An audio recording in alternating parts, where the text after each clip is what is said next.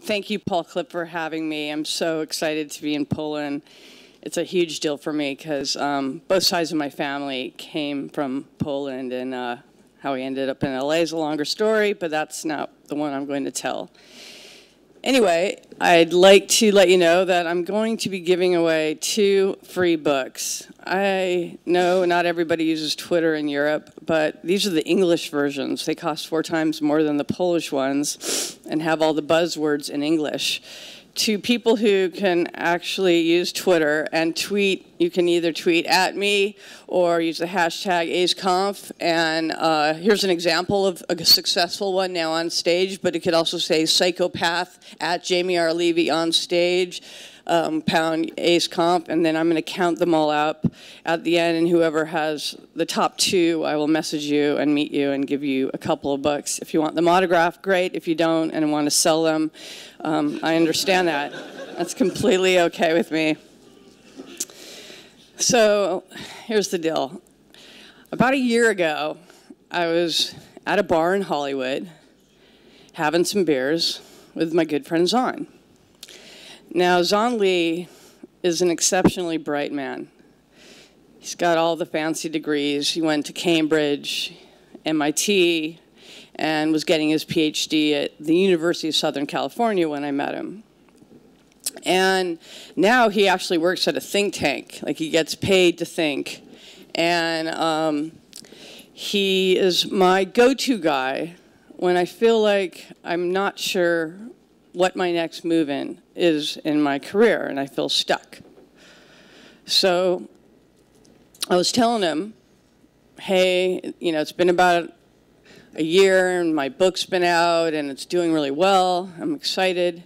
I wrote this book, UX Strategy, to teach the intersection of UX design and business strategy. Everybody was talking about what's the ROI, the return on investment. So I really wanted to connect the dots and lay out techniques that were not for people who necessarily wanted to be UX strategists, but really for anyone, entrepreneurs, intrapreneurs, engineers, designers who wanted to learn these techniques. And there hadn't been a book out there, so I wanted to write one. And at the same time, as it was gaining popularity because of the relevance, because UX design has now been around for a while and people were interested in strategy, I started touring the world, getting invited to speak. And it was awesome to get to travel the world and see all these places and meet software designers, developers, and get a perspective, a world perspective on UX design and UX strategy. So far it doesn't sound like there's a lot to complain about, right? And I was also teaching at the University of Southern California. That's where I'm a professor in the engineering school, the Viterbi Engineering School. And it's a popular class. I'm not sure why it always fills up. It could be because the engineers predominantly who take it, although there's other students from the business school and the cinema school and the communications school that fill it up. But primarily, I think it's engineers who want to get a break from coding and who are tired of being bossed around by UX designers telling them what to do and want to understand the methodology and also understand business strategy and lean startup and user research and all the different things. Or maybe it's because it's an easy A. But for whatever reason, I'm enjoying teaching this class, so the book was a course textbook to help them along so they wouldn't have to take notes. And I felt like this. And the reason I felt like this was because here I was, this person, as Paul mentioned, someone who's been doing software design, focused on innovative products for over about 25, 27 years. And I found myself that I wasn't making anything, that I was just teaching and preaching, doing workshops and traveling. And here I was, this person who wrote a book about innovative digital products, and I wasn't doing shit. So I was bummed. That was my problem. So he said to me, who are the innovators who inspired you? because we were trying to figure out, like, what was my, what was it that I was thinking about, could think about to where I could get onto a project that would be innovative and inspirational. I said, well, if we go back in time, that's easy. When I was in undergrad, I loved Andy Warhol. Andy Warhol, I think he actually came from Poland. He had a Polish last name that he changed slightly. But he was incredible because he brought pop art to the masses. He made art accessible to a lot of people who were perplexed by fine art. He did more than that, though. He also made incredibly weird experimental movies that were so either strange or long that people would walk out on them in the movie theater. He also had this really rad place in New York City called The Factory, where people would come together and talk and meet and take a lot of drugs, and really awesome bands like the Velvet Underground would play. And so he brought together so many different people that ultimately a lot of people spawned from this, these events and became innovative in themselves. And so then Zahn said, well, you like Andy Warhol, that's great, but how about somebody in tech? And I was like, well, that's easy, Steve Jobs. I mean, R.I.P. Steve Jobs, made one of my first computers. He was the man who went up to the engineers and said, I want a computer that fits on a phone book. That was the technical constraint. I want it to be easy to use. He put things together like the mouse and the interface to basically make it so that he brought computers to the masses. And then, of course, we're all familiar with all the devices and laptops and him being responsible for all this software that a lot of us use, including me right now with Keynote. But the big thing about him was he was able to bring, with the iTunes and the App Store, all of these different touch points, all these devices together, so that we all could use them easily. And everybody from my son to my 98-year-old grandmother is okay using one of these Apple devices. And so this was incredibly inspirational for me. And why Apple is so successful is because they always are making technology that's at least 2 to 3, sometimes 4 years in the future, doing things that everybody says impossible, like having an interface where you tap on glass. And so this is kind of, really, really crucial. If we want to work on innovative products, we have to be saying, well, instead of thinking about what's possible now, but imagining what's possible in the future. And so this helped me think it through. And so then Zahn said, well, are there any living innovators who inspire you? Perhaps even ones that don't wear black turtlenecks. So I started thinking about it, and I was like, shit, what the hell?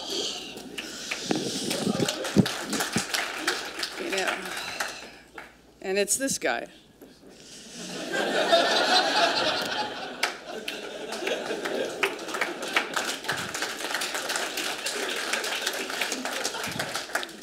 Seriously. I don't think I'm as cool as him, but I like to dress like my idols because I'm a poser. Elon Musk is one of the most incredible innovators of our day. He has been responsible for so many things for such a long period of time. He was creating video games while he was a teenager. He created Skype, web-based calls, before there was such thing as Skype. He made his big money by co-founding PayPal and making transactions easy, and we're still using it today. He then took all that money he made and started investing it into Solar City, another company who co-founded, and using green technologies to make life better for the common good, creating beautiful cars like Tesla, and then ultimately, where he is now in Los Angeles at SpaceX. So he was somebody that I really was really inspired by. but I wasn't sure how to get involved. So Zahn told me, he goes, well, Elon just released this white paper. You know, they wrote about it everywhere. This is from the LA Times. And it basically described that he gave the specs for public transportation for a high-speed transit system.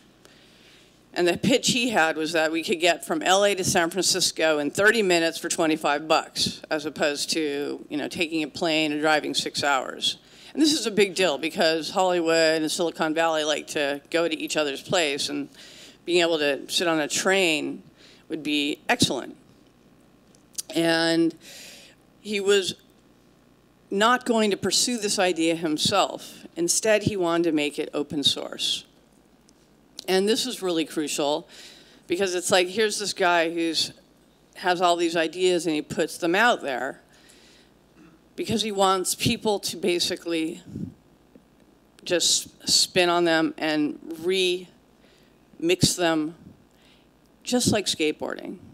You know, if you ever were a skater, or a skater now still, and you go out to a park and you see people doing tricks, and then you're like, oh, I want to try that trick, and then you do something different, and people copy you. And open source is a lot like that, where basically people are building upon other people's ideas and collaborating. And so I love that. So I looked for 2 or 3 of the companies that happened to be based in Los Angeles. And one of them was Hyperloop Transportation Technologies here on the left, and Hyperloop One. Now this one was more interesting because they were using crowdsourcing, which was a big idea. This idea where people would work together on Hyperloop, taking this idea forward from all over the world. Designers, engineers, all kinds of different people from all kinds of different, whether they worked at corporations or worked on their own. And so I wanted to get involved. So another thing why I picked HTT was because of this dude. This is Dirk Alborn. And he was all over the media. He's got a crowdsourcing platform. And he was just blah, blah, blah about user experience. So I was like, I got to talk to this guy. So I stalked him on LinkedIn. I wrote him the typical thing. Hey, Dirk, would you like a free copy of my book? And if not, either way, I really want to work for your company. Maybe you're looking for a UX designer, UX strategist. 17 seconds later, he writes me back. It's incredible. Maybe it was automated. Everybody on the team is working exchange for stock options. We have a requirement of 10 hours per week. If you're interested, write blah, blah. And I was like, stock options. You know, I was there during .com. I had my own business, and I'd pay people with cash and with stock options. My dad would joke. He'd say, you're giving them 10%? 10% of nothing equals nothing. And I was like, Dad, Hyperloop's offering me like 0.001% of nothing. So it's even nothing of nothing. That's not the point. The point is I want to work on something innovative. But the problem was, how does one work on a project where we're only allotted 10 hours a week? What can we really do if we want to transform the way people move around the world? So I decided to further crowdsource it to my class, 2 classes that were starting at USC, full of engineers, student engineers, and business students who were all psyched up to either work on their own project or a project that I brought in from the outside. And these students are studying everything from development to data mining, cybersecurity. They're very smart. And so I sent out a Blackboard notice saying, hey, does anybody want to work on this special project? It won't be any extra work because they're always worried about like having to spend an extra minute on doing projects, you know, schoolwork because they have a heavy workload. Will it increase my workload? I'm like, shut up. But you will be required to be on these Skype calls once a week, so we could work as teams. I needed at least 10 people, But 20 people volunteered, and we had 5 concepts from Dirk. So I decided to split them up into groups, and then we would have weekly Skype calls so that we could make sure that everybody was on the same page, working toward the same value proposition. And that was how we were able to pursue these ideas. So let me talk about the big picture. This is what the freeway in Los Angeles looks like. Now, you can sit in this freeway if you're a dumbass and go nowhere real slow, and you can not exercise, not be with your family, not be with your friends, text illegally, which is what most people do. Basically not do anything productive except sit in your car, not moving anywhere. And that's a big problem. And I was born in LA, and I've lived there now again for many, many years. And it's not just a problem in LA, there's traffic problems all over the world. But it's even bigger than that. This is for short journeys. You know, Hyperloop was looking to try to solve the problem even before there was a Hyperloop rail system. The big problem that Elon saw, and that Dirk saw, and that everybody really who's been stuck in traffic or has tried to ever travel from point A to point B, let's say from here to LA, is how full of friction that experience is, how unpleasant it is, how you have to like book like how I'm going to get it to the airport, or the train to the airport, and the airport to there, and this to there, and getting from point A to point B, you're like booking all these different things. There's no seamless way. And if one thing goes wrong, you know, the plane's delayed, or the bus breaks down, or something, it's a pain. It hurts. It's a point, what we call a pain point. It's also not efficient. You know, all this data of all of us moving around with our smartphones, with geolocation, isn't really leveraging all of these data points.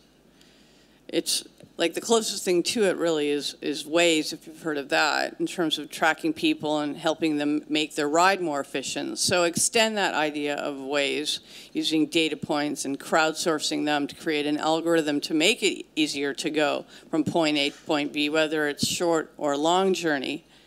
That was our big goal. But bigger than that was to make this journey either free or cost less. And so we had a bunch of different concepts. The first thing was we had to create a prototype for the passenger app. So the passenger app is to solve this problem. We focused first on business commuters, because they're the ones that don't want to be stuck. They're the ones that really need to get somewhere, and they're possibly working along the way. And they have a hard time. I always ask my students, focus first on the problem, not the solution. We all want to jump to the solution, or we do what our bosses say, and just make the thing. Here's the business requirements, make the thing.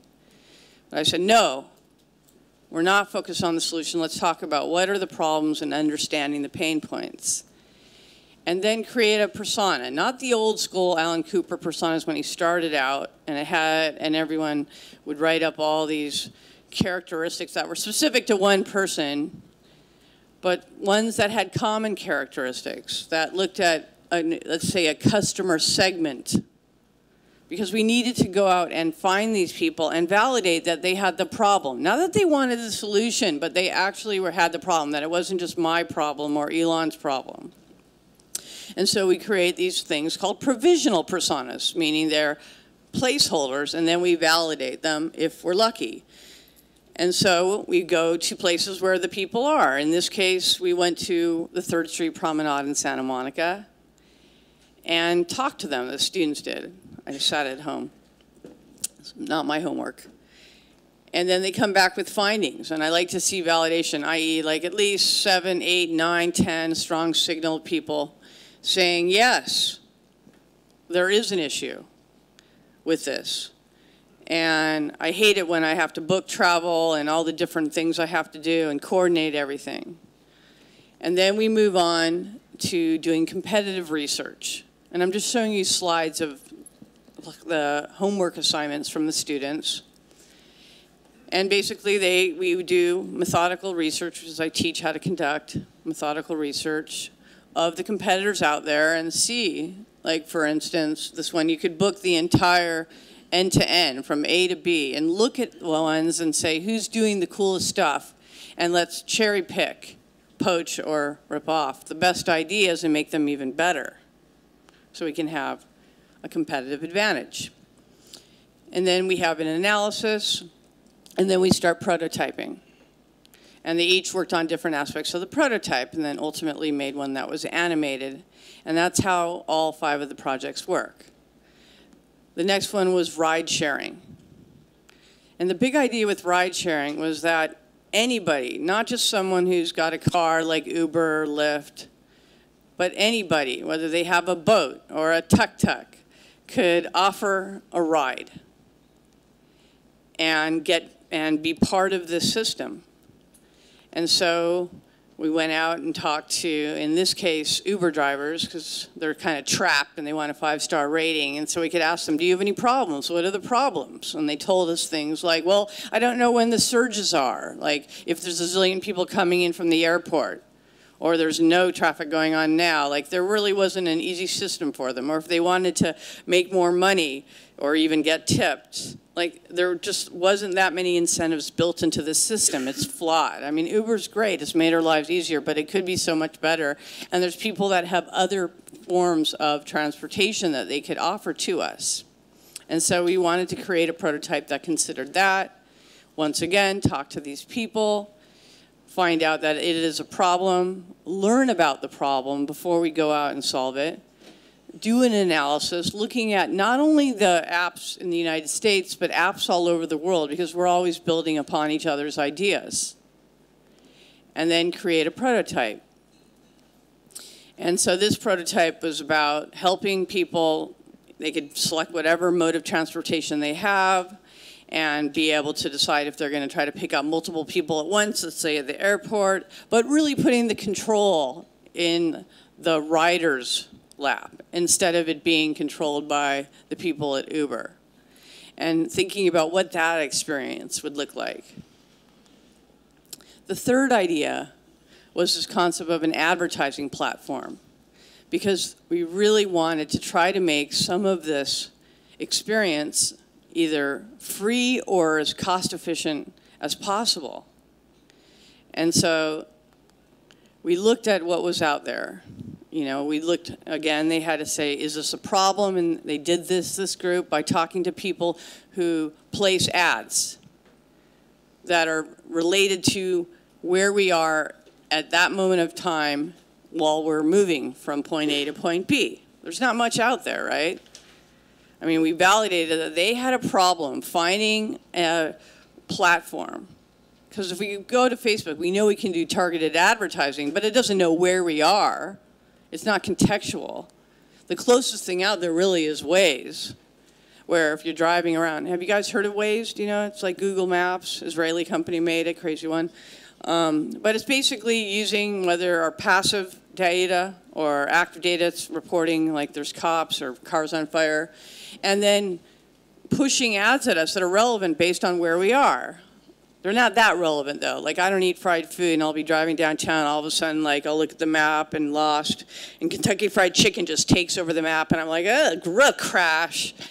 This is not working. And so these were the competitors. There's no one really offering geo-targeting that's, like, relevant to somebody where while they're on their mode of transportation, like, hey, watch this ad or play this game, and we'll make your ride for free. But there are cool things coming out, like this bike, for example. It's just free. You can hop on it, and it just blasts ads while you're riding it to your next destination.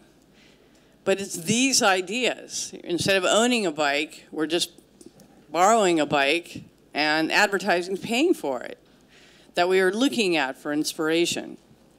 And then the team created a prototype on what it was like to place an ad where all of a sudden somebody's commute, short or long, could be factored into the advertising to create a better way to do geolocation targeting for advertising agencies. The next thing we had to deal with was much higher level, and this was the stakeholders. These are the people who are in charge of planes, trains, buses, whether they're actually the pilots or the managers of these systems, trying to coordinate everything when a train breaks down or a pilot of planes coming in late. You know, all this data is available, but rarely do they share it. I don't know how many of you have had the experience where you show up to the airport, your plane's delayed, there's another one going to the destination, you're like, can I get onto that other one? And I've never said, no one's told me, sure, go on to that other airline. No, they're competitors, they're not sharing data. They don't care about making our experience better. They just care about their bottom line. And so we wanted to just forget about that issue, that capitalistic issue, and imagine if all this data could be shared, and it could be shared with the ride shares so they could see the surges and say, hey, you could do this move instead of that move, and make shortcuts easier across this entire system.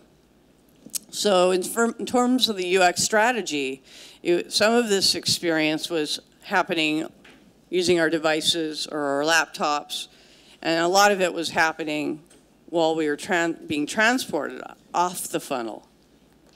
So once again, they went and talked to, in this case, people who drove trains to ask them what were the issues of, the train managers actually, who ran these systems, to understand the pain points. Now, these people aren't walking around the Santa Monica Grove in Los Angeles. My students had to stalk them on LinkedIn. Surprisingly enough, there's even pilots on LinkedIn. You write them and say, hey, I've got a startup, or hey, I work for this company, or hey, I'd love to offer you a free Amazon credits for 20 minutes of your time if I could interview you over Skype. And they were happy to oblige. And we did these 10 interviews, created a basic persona, got it validated, and then did a competitive analysis, looking at all the different systems, most of them legacy, of course, because trains and planes and buses have been around, and saw that they were just so outdated and so much in need of a better user experience and far more innovative features. So there was a lot of room on this. And so the students, again, worked on the prototype and tried to imagine what life could be like if we could understand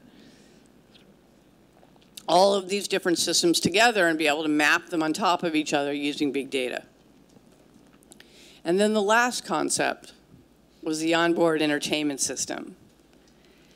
So we've all taken flights, and we know sometimes there's a really good one, there's lots of movies and it's free and we can order food.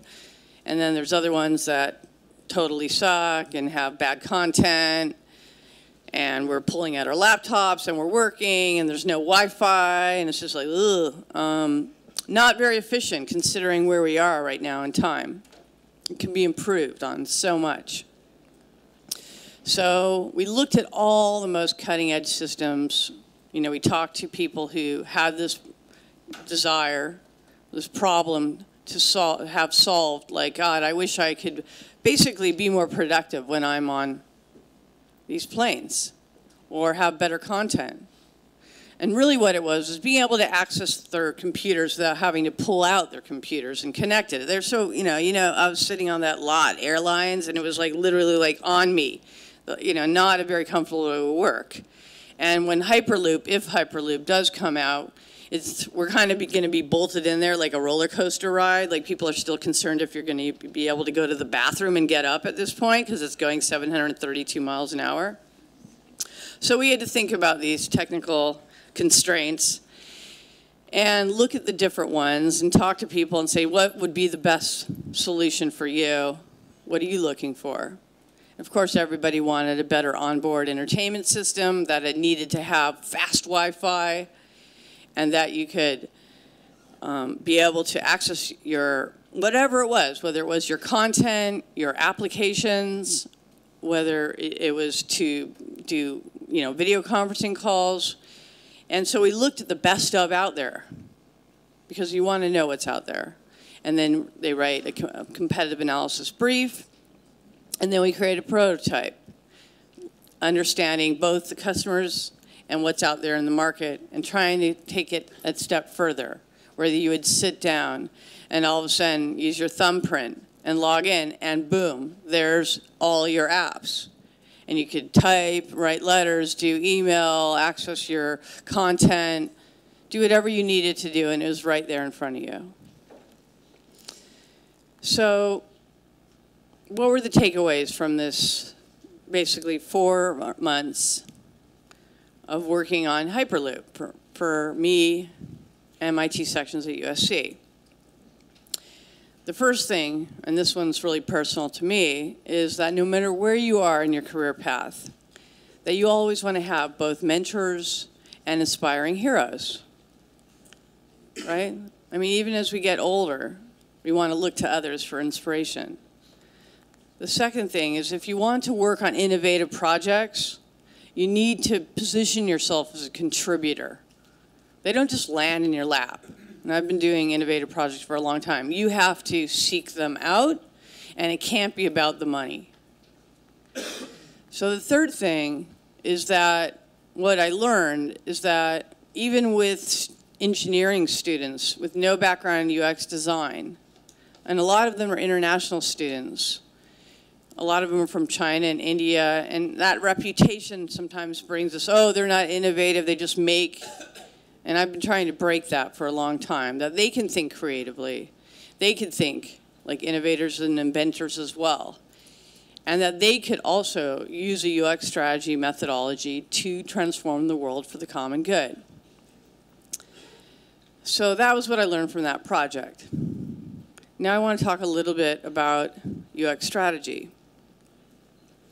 I think we've all heard about UX design, right? It's been around for about 10 years. It's had a lot of different stupid names. Like, I think I had to change my job title on LinkedIn from 20 years ago. It was interface design, information architect, interaction designer, UX strategist, CEO, blah, blah, blah. You know, but no matter what, we're just making software. It should be intuitive. At this point in time, why make something that's unusable, even if it's for B2B? We want everybody to be efficient, and it should be easy to use. And UX design is awesome because it brings in so many different disciplines, whether it's psychology, whether it's design, visual design, content, research. And so it's very rewarding to do design, but ultimately what's happened, it's become very commodified in the United States, where people get hired to do UX designs, and the gig is, here, make an app map or a site map and do a bunch of wireframes, knock it out. You're not allowed to actually think, go out and do full-on research. And so I got frustrated of being a wireframe monkey personally. And so after doing my first what was called a discovery phase, about 10 years ago, I was like, what the hell is this discovery phase, this UX strategy? So of course I searched it up on Google and saw more of these Venn diagrams and frameworks. And I was like, these don't make any sense to me. They weren't helpful. And so I heard about this book by Andy Young, and it was called Mental Models. And it was kind of an advanced UX book at that time. And in it was this sidebar written mostly by her, and it's in this weird Shakespearean, thou art not evolve in isolation, blah, blah, blah. But in it was the UX strategy. It said experience strategy equals business strategy plus UX strategy. I was like, that is really weird. What does that mean? Because if you take out the word strategy, does UX plus business equal experience? I thought, no. UX plus LSD equals experience. This thing is not enough. I want to take it to the next level. So I decided I needed to create my own formula. And because I'm a foodie, I made it plates on a dining table. And the idea was that you would eat off of all these different plates, and I'll explain them in a second. And using this, the techniques are involved in these 4 different tenets, then you could then have your own UX strategy methodology along with a bunch of different techniques so you could learn.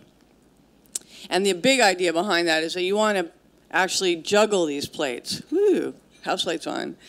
And that it wasn't about we do one and then the next one and then the next one, but that throughout, not just at the very beginning, we're doing strategy, that we're always being strategic throughout phase 1, or our MVP, alpha, beta, phase 1, phase 2. that we're constantly watching the marketplace and constantly talking to customers. So what the hell is UX strategy? Now, clearly, I think it's pretty punk rock because I got the Sex Pistols playing behind my definitions. And as I said, it's the intersection of UX design and business strategy. But it's more than that. It's also a plan of action, as a strategy is. But for us, of how to ascertain that the user experience of a product is aligned with the business objectives. And that means that all of us need to understand, whether it's our little business, our little startup, or we work for an agency and we're taking on clients, or we work for an enterprise, what is the overall business strategy of the company we work for? The next thing is, it's not something we just guess at, that we need to validate it, that we need to make sure that our solution solves a problem for customers in a constantly changing marketplace. There's apps coming out every day and other ones dying, or websites or platforms. The marketplace is changing so fast, and we're in the most hottest marketplace possible. It's on the news, we should know that, right? What are the most valuable companies in the world right now? Apple, Google. I wonder why. But the most important thing, and why I like UX design more than just being a visual designer, personally, is this practice of doing it in an empirical fashion, right? Thinking of it in a scientific way, not subjective, but objective. Because two of us can look at a painting, and one says it's beautiful, and the other one says it's ugly. Two of us can look at a design of an app and say, oh, it's awesome, and the other person says it's cluttered. And so we need to be empirical in our practice when we come up with ideas and have an open mindset to experimentation. And that along the way, and so if you take Agile and transpose it onto strategy, that's the big idea, is that we want to be validating our strategy in an empirical fashion instead of crossing our fingers and knocking out wires and hoping at the end of the day, after we've written a ton of code, that we made a product that has product market fit. So what is business strategy? Simply, it's the plans, choices, and decisions used to guide a company to greater success and profitability. Duh, right? We need to make money, except for Paul. He's happy breaking even. All right? He's noble. So, but most companies, in order to keep us employed, need to make money. We need to care about what their bottom line is and how we can think about how we fit in to their system so that we can ultimately bring greater value.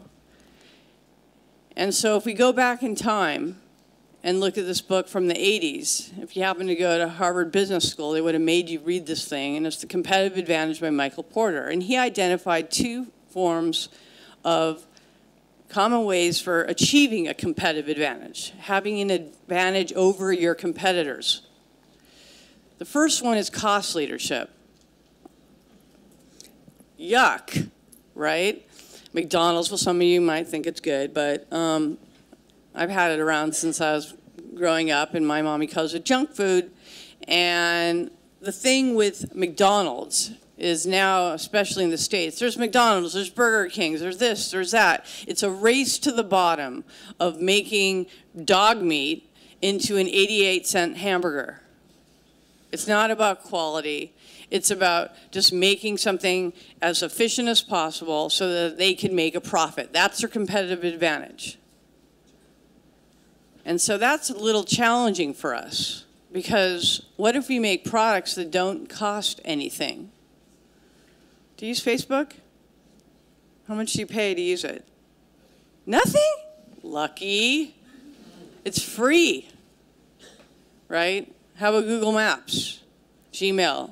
Half the apps we use, most of them, they're free. So we need another way to beat our competitors, and that would be through differentiation. Now, looking at another brick and mortar example of Starbucks coffee. Starbucks didn't start as a company that just made these wonderful lattes. It started, they just sold roasted beans. And Howard Schultz came along and said, I want to be part of this company, and I think that we can take it to the next level. He had just been to Milan. He walked into an espresso bar, smelled the roasted beans. They asked him his name, and then and gave him this like frappuccino thing. And he sat down and drank this beautiful latte and noticed that everybody was hanging out at the cafe. This was in Europe. You guys do that there. And in America it was all about like instant coffee, or you go to McDonald's or Bodega. It's just like crappy coffee. We didn't care about the experience. And he wanted to transform that experience. So all of a sudden, instead of paying 50 cents, we were spending $5 on this incredible coffee. And it wasn't just getting the coffee. It was going into the store and smelling the roasted beans and listening to their crappy indie music and hanging out with all the hipsters and all that wonderfulness that Starbucks has to offer. And what this boils down to is a value proposition. A promise of value to be delivered, and a belief from us, the customers, that the value will be experienced. Now, even Apple has made mistakes that they've learned from, like this thing. I don't know how many of you were old enough to own a Newton, but I did, because I wanted to be the girl that could sit in Central Park and send a piece of email from her computer. But this thing was crap. It didn't have handwriting recognition like they promised. They did not deliver their promise of value. I paid $800 for that, which is $1,600 now, and it was sitting in my junk drawer 4 months later. Years passed, and now we have the iPhone. A lot of us have them sitting in our back pockets or in our purse, or Android knockoffs of them, but it's the big idea behind them, the tapping on the glass and the apps that we can download, and they have really changed our lives in a major way. Mobile first, right? So for me, when I get a new project from a client and they're like, this is our value prop, the first thing I want to do and how I teach it is to understand who are my direct and indirect competitors. Like a direct competitor to Uber might be Lyft, and an indirect competitor could be the train. But understanding who are them and looking across all of these different attributes that I know are hard to read here, but I'll give the URL at the end. I have a free UX strategy toolkit that lists them all out. So you could then do cross comparisons and triangulate through analysis who are the ones that are really doing something amazing, and you could like say who's leveraging social, who's got an amazing user experience, who's got the most funding, and figure out is there an opportunity or is there not an opportunity. And if we don't do this, we're this, the mythical ostrich that's like just sticking their head in the sand. How many people do you know who are working on a solution, you know there's another 30 of them out there? They're just self-indulgent, wasting their time, naive, and lame. Right? Why make something that already exists? We need to think years ahead if we want to make something innovative. So the next thing, my next tenet is value innovation, which is focusing on the primary utility of the product and making an indispensable part of our life. Like if someone took my phone away, I'd be so bummed. I couldn't use my Gmail, my Uber. I would be more upset losing my phone than my wallet at this point. Now this idea came from this book here, Blue Ocean Strategy. This came out about 12 years ago. And I'm going to talk about one of their ideas, which is value innovation. But the big idea, why it's called Blue Ocean Strategy, it looks at about 120 business cases, everybody from Ford to Cirque du Soleil, and say, how do these guys like move so far ahead of all these other industries? It's a retrospective book. But they call it Blue Ocean because it's this idea that we come up with an idea where there's room to grow. We swim out into a nice blue ocean where we can ideate and evolve our idea as opposed to a red ocean that's full of sharks, like low cost, like McDonald's, where they're biting at our feet, tearing at us, and it's filling up with blood. We want to swim out into a blue ocean. And to do that, we need this value innovation. And the secret to that is we need to bring the cost down and the value up. And the cost could be making it cheaper, or it could be the cost structure of the business. And Airbnb is a perfectly good example, and Uber. You know, of course, they're both sharing economy examples. But what makes them great if you think about Uber, is that it's often a lot cheaper than a hotel. And then the value's up because we get to stay in somebody's house. We have the kitchen. We can move around. We might not be in a touristy neighborhood. We have that, ooh, authentic experience. That's value innovation. And it's basically taking Michael Porter's two theories and mashing them together. So if you think about digital value innovation, what we're really doing, harking back to Indy Young's mental models, is we're trying to change people's mental models. We're trying to come up with disruptive business models and disruptive technologies to just like screw everybody up like Steve Jobs did. Screw up the film industry, the music industry, and then what Uber's doing, the taxi industry, and Airbnb's the hotel industry, where they have to make new regulations. But so what? That's life, okay? Because whatever was happening before wasn't really working for us. And the idea of changing these mental models is tough because people are stuck on thinking a certain ways. A mental model is how we think to get, what we need to do to get something done. For example, hitchhiking. I don't know about you, but I don't hitchhike, right? I don't want to get in a stranger's car. I could get raped when I don't want to be. And it's dangerous, right? And then if I'm driving the car, I don't want to let some stranger like this hoodie dude in my car. Now, all of a sudden, this thing comes out, Uber. And we're all jumping into strangers' cars all of a sudden, or letting strangers into our car. We push a button, all of a sudden, Grandpa shows up, and we're hopping into his car. He is a grandpa. I'm not being ageist. And I was like, hey, hey, sir, why are you an Uber driver? I'm just curious. This was in San Francisco. And he says, I love it. I get to meet people. I get a little extra pocket change. And I use my own hour. I do it when I have time. And it's changed my life. It's changed his life, and it's changed my life. I got to go all over Turkey last week and not get worried about getting ripped off by taxis because it was just being charged to my credit card. I didn't have to pull out my wallet. It's changed the way we think about hitchhiking, because they build trust into it. We get to see the driver. We see if they have 5 stars. It's just like eBay and looking at the reviews, ratings and reviews built in to build trust. The next tenet is validated user research. And this is different than just plain old user research, right? This is something that we've learned that's become more popular from this book. How many people have read Lean Startup? Yay, good. I know you guys have because it's an Agile conference. So he popularized this concept of validated user research and the build, measure, learn feedback loop. Now, we've seen this a million times, right? But think of it for product strategy. We come with an idea, we build as little as the value prop as quickly as possible, and that's our product, whether it be a prototype or a landing page or even an ad on Google, just to see if people are interested. We measure the feedback with data, and we learn, and we ideate, and we go around this feedback loop. Now, he actually took a lot of his ideas from Steve Blank, who wrote the 4 Steps to the Epiphany. And so I decided I wanted to change user research because I had enough of hearing this stupid word. It's a nice word. It's a really nice word. I empathize. Empathy. It's a very heavy-handed word in the field of user research. To empathize. I feel what it's like to walk in your shoes, assuming they're the same size as mine.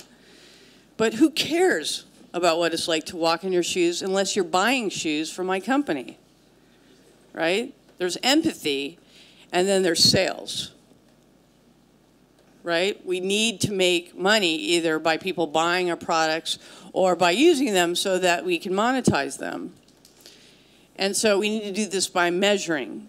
And so I took the idea of provisional personas, which Alan introduced in his 3rd book, because he saw that user research was being basically either skipped and that he had to create a faster way to do personas and a faster way to user research, and Steve Blank's ideas of customer interviews.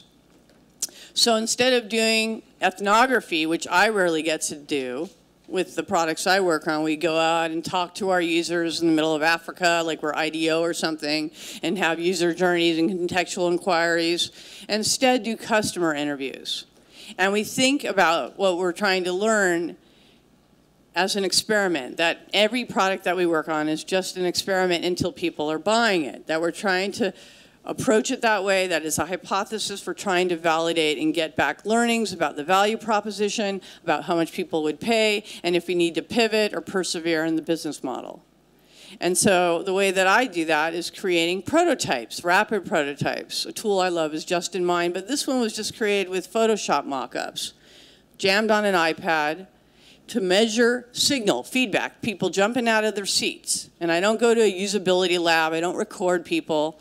I go to cafes where I can use them for free, give them a big tip. It's a neutral environment, and the people who are in there are comfortable. It's not weird going to a co-working space or a usability lab or focus groups or being behind a two-way mirror, but instead we're sitting down, showing our hypothesized customer that's been screened the prototype and asking them, is this something that you would use?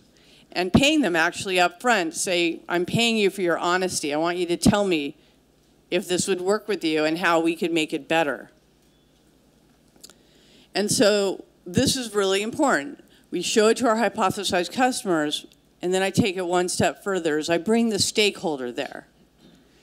Now, this was a startup who is trying to solve for all the issues around trying to get people into drug treatment centers in Los Angeles, because they just, like, you go into a drug treatment center and they give you cocaine right away. And so he wanted to understand, after people had spent, he spent $1 million on his website and hadn't signed up one customer, why weren't people signing up for his website? And he thought it was the UX design. I said, I'm concerned about your business model. So we brought together people who had paid to go to rehab and had them come to a cafe, pre-screen them. And I said, I want you to just sit there and listen. You're going to be my note taker, my old guy note taker. And he had such issue. He had to like cover his mouth because over and over he kept hearing. I would not use this because I would need to know the name of the rehab before I went there. And he couldn't show the name, because if he showed the name of the discounted price, then the person would just call the rehab and the rehab would give them that deal. They'd be off our funnel. But he learned over and over of all the reasons exactly from the customer's mouth, why they would not use the product. That's validated learnings, and ultimately he had to pivot to a B2B model. He took notes into a spreadsheet, and then we were able to look at them and walk out at the end of the day with an understanding of not usability testing. Who cares if someone can use the product if they're not going to actually make it through the funnel? I mean, I'm not a simple task. I'm talking about forgetting about the usability for now. I'm focusing on, would they pay for it? Is this value prop solving somebody's problem? And I also do quantitative research by running Facebook ads to fake landing pages and learning about, like, how can I learn about my direct channel to build to my customers to make sure they want this thing? How can I position it? And so the last thing is killer UX design. And you're like, what's up with killer? Well, I'm from California, so it's like killer, dude, killer waves. That's all. But killer really means for me frictionless, that it's easy to accomplish the goal, so that we don't have to put every darn feature under the sun on there because we know how to program it, that we just put what's on there that's necessary. If you've noticed, Uber hasn't changed. It's the same basic app that solves the same primary use case that it did when they launched. They keep it simple. That's what's nice. We just call for it, we hop in it, we don't have to pull out our credit card. At the very end, there's no transaction, we get out. Now I understand why they don't have tipping, because it just adds another layer of complication. It's frictionless. And that, to me, is what it's all about, and why I love apps like Waze. You know, instead of being like Google Maps and chucking me on the freeway LA, it offers me different routes. I can see if there's like cops or what's in the way, if there's a cop there who's about to give me a ticket because I'm looking at my phone. Or Tinder. That's not actually some guy I dated, that's my brother. I don't date him, but I didn't want the real Greg to sue me. But the idea of this interaction model, this immediacy, I don't know how many of you have dated, but who wants to fill out these profiles of like, I love all these movies and all these bands, and I read all these stupid books, and the 5 things I can't live without, my air and my dogs and my kids. And it's like, who cares? It's like looking for a job dating, and Tinder made it very quite simple. And actually, it's not just a hookup site anymore. It's a way that you can immediately, if both people swipe right, that's their interaction model, that's their killer UX, and you can engage quickly in a conversation.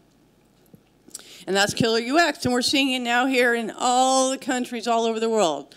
Here's our Polish Tinders, the rip-offs, but they're fine. They've actually made some of them have new features, but it's the same exact idea. You know, and they can take Tinder and bring it here and make it different.